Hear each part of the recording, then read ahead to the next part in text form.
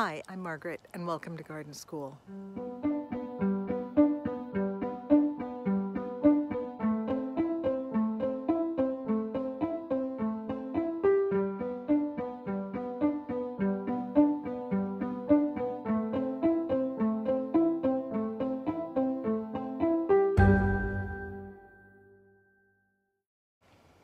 Today, we're going to plant some bulbs for spring. Now, it is definitely fall and getting pretty close to winter with some winter temperatures, but there's still time to plant those bulbs to see for spring. And we're going to do daffodils today. Let's go and do it. Now, I picked out a little area here that's next to my sidewalk, and there's some heathers here and some other little things that come up and go. But in the early spring, it's going to be pretty empty. And so this is where I'm going to put some clusters of daffodils. Now, I ended up buying a couple of bags of daffodils, and they happen to be 50% off. I think that's because it's a little late, perhaps, but there's still time. Now, something I'm going to check in these bulbs is to see, are they soft? This one happens to be a little bit soft. I'm not gonna plant that one. It's probably not gonna make it. So we're just gonna discard that. The other ones, I'll just, take a look at, see if everything looks good.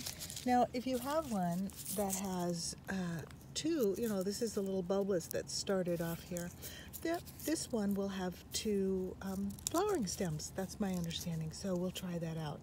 Anyway, so what I'm gonna do is, I'm not going to plant in a group less than 5 bulbs. In fact, I might go with like 7 to 9 bulbs per cluster.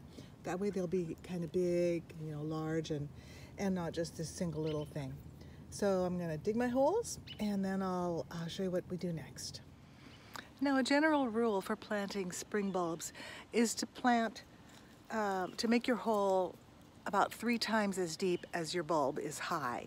So a 2-inch bulb, I'm going to want to make it about 6 inches deep.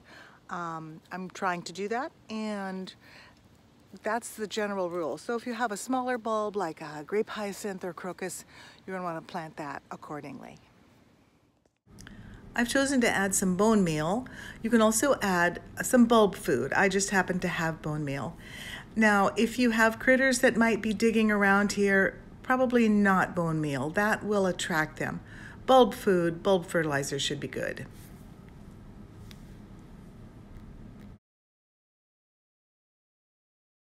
And then I'll just mix that in a little bit. And you can see some of these holes are kind of all combined a little bit, and they're not distinct holes.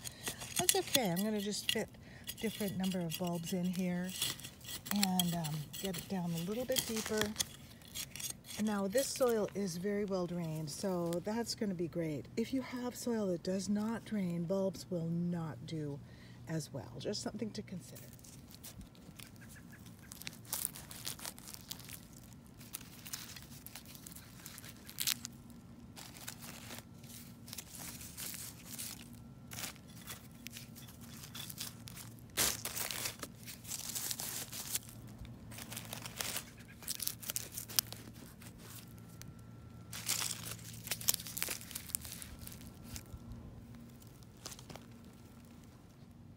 Now I've got my bulbs in this grouping, and I'm just going to start to fill in with the dirt.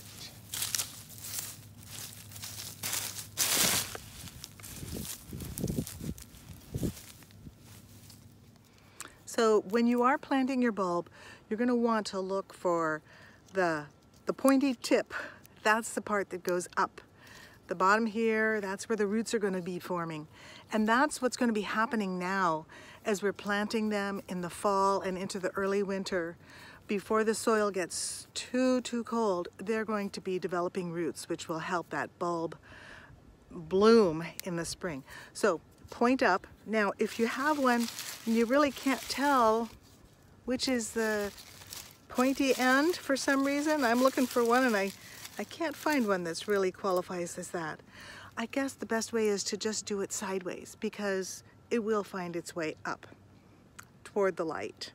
So as you're looking to plant some daffodils, you're going to find a lot of different beautiful varieties. Bigger bulbs will give you bigger flowers, typically. Although there are some varieties that are just the little teeny tiny ones that are so cute, the Tates and the other ones. Then there are the gorgeous white ones and with some pinkish salmon color on them, the bicolors, and even the multi-flower one.